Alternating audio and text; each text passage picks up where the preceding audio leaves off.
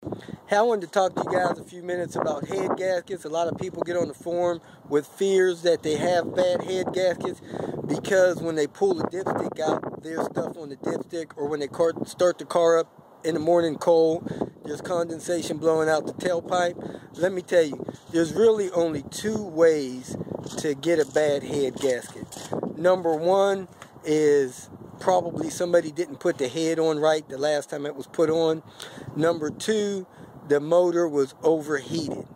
If your motor hadn't been overheated or it was not put on, or it was put on correctly, more than likely you do not have a bad head gasket. So let me show you what a head gasket looks like. This is a Volvo S60 5-cylinder turbo engine with the head removed. The head has already been removed from the car. This is a head gasket.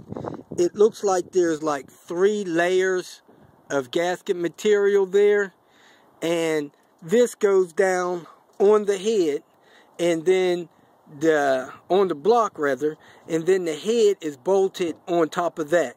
Each one of these holes like this, should be 2, 4, 6, 8, 10, 12 of them. These holes that my thumb are through has bolts that go through there, and these bolts go down into the head, about 3 inches apart on each one. There has to be some serious heat damage to the motor to make this sandwiched gasket metal separate enough for things to transfer through there.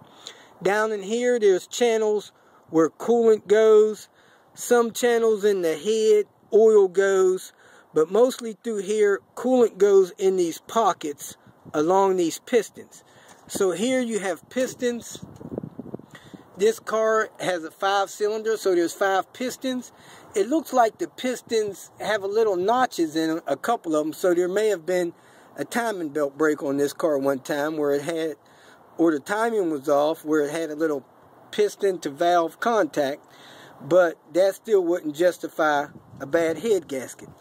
What's common on some of these cars, especially these Volvo 5-cylinders, is somebody will pull a dipstick out and they'll find some substance on the dipstick that looks like this. This light brown stuff right there. When oil and coolant mixes, or oil in any water substance mixes, it'll make a substance like that, like light chocolate milk color, and that will create a situation where there's a possible head gasket problem.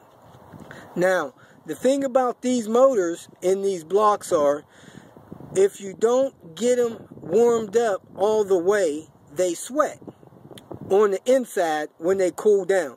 You drive the car around, the motor gets hot. You shut it off, the motor cools off, and it sweats a little bit of water inside the motor. When you start the motor back up, that water has to burn off on the piston walls or with that, whatever, or it'll accumulate that little bit of milky looking stuff on the dipstick. If you do constant short trips, you don't get the car driving 30 minutes at a time, you'll see more and more of that stuff build up on the dipstick tube. So it's not a bad head gasket, it's just condensation that hadn't been burned off. The most common head gasket issue is when the water gets into the oil and that fluid of water is getting past the cylinder walls and it's getting in the piston area, and when coolant or water gets into the piston area and the piston comes up and it fires, makes an explosion, anything in there gets forced out of the tailpipe. So then you have a lot of smoke, like white smoke, coming out the tailpipe. That means you have a constant stream of coolant or water getting into the piston area. That's a head gasket problem.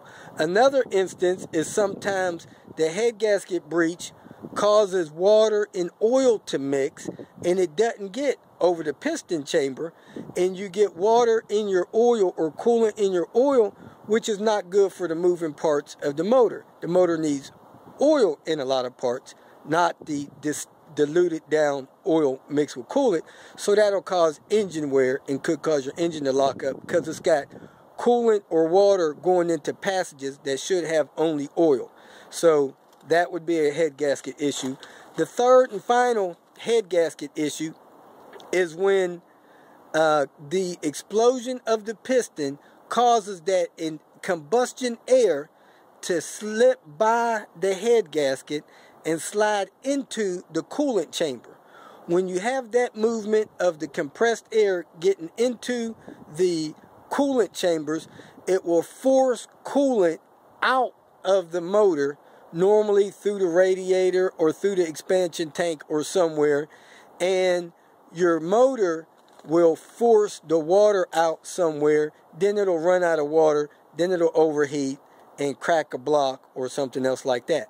So basically there's three types of head gasket issues. So if you're not losing all your coolant somewhere, or you don't have a lot of white smoke coming out your tailpipe after the car's warmed up, or you don't have that light chocolate, or cream coffee look in your oil, you probably don't have a head gasket.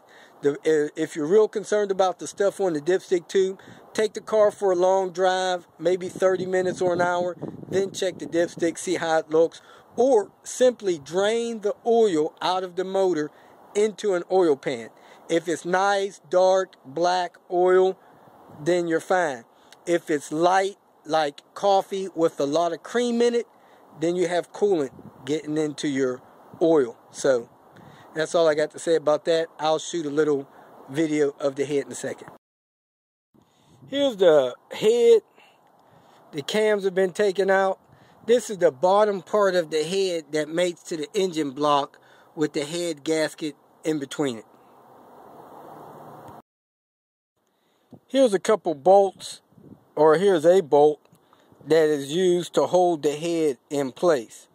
So you got 12 of those bolts in the head holding the head down against the block.